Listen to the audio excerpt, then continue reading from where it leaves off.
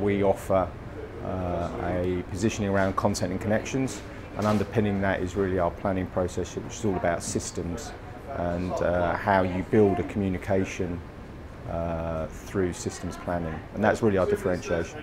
There are business systems about how a client operates and what connects each part of their business together, and then you can drill down into what a communication systems looks like, and for us it's all around how we drive a consumer through that system to the point of purchase.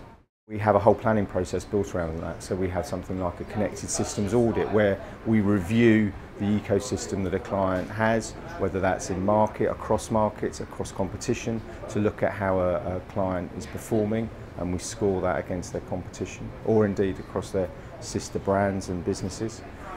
We have something called the Connection Simulator, which again looks at the impact of connecting different channels together and the incremental and I would say transformational effect that you can drive through using systems like that.